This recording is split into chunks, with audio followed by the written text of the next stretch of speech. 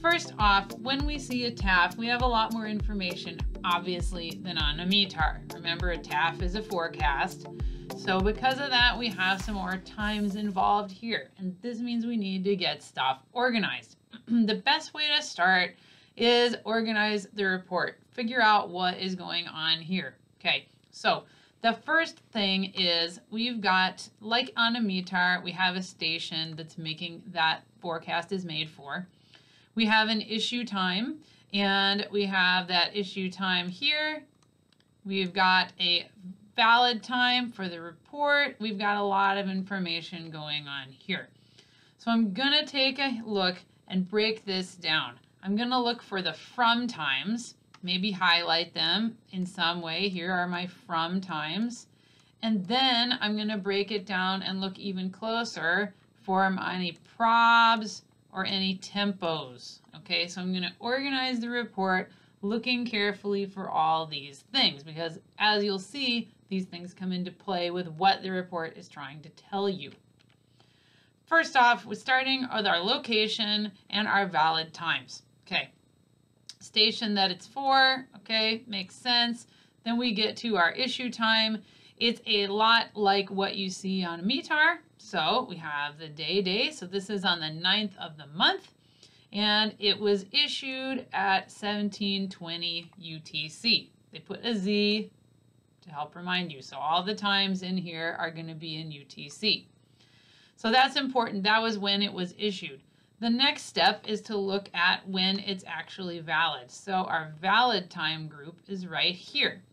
It is valid on the 9th from 18Z to 18Z on the 10th.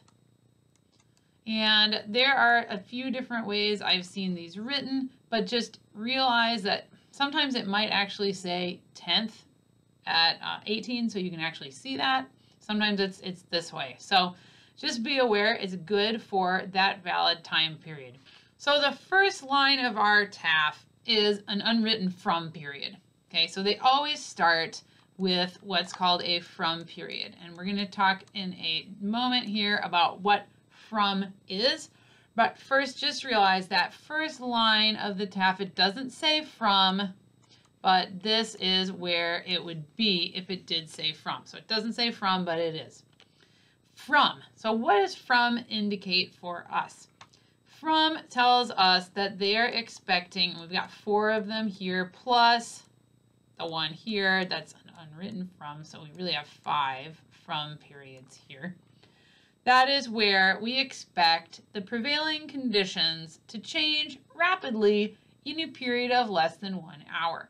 So we have a significant change that is going to change rapidly in a period of less than 1 hour.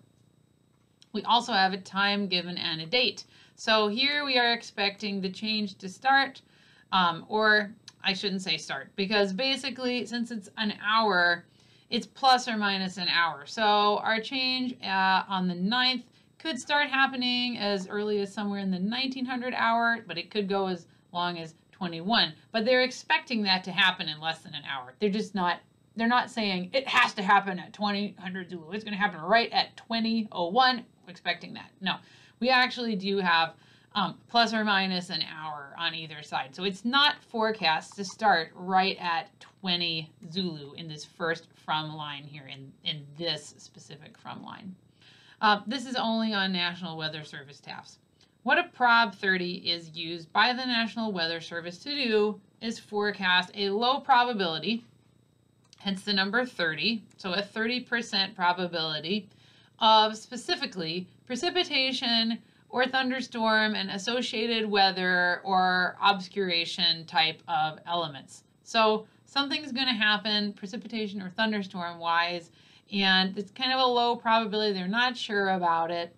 They don't use it in the first 9 hours of the TAF either, and they have another restriction that they're only going to use one of these things. Now, I'm not really concerned that you know that it's not in the first 9 hours or that they're only going to use it one time, but just be aware this is looking at a low probability of something happening.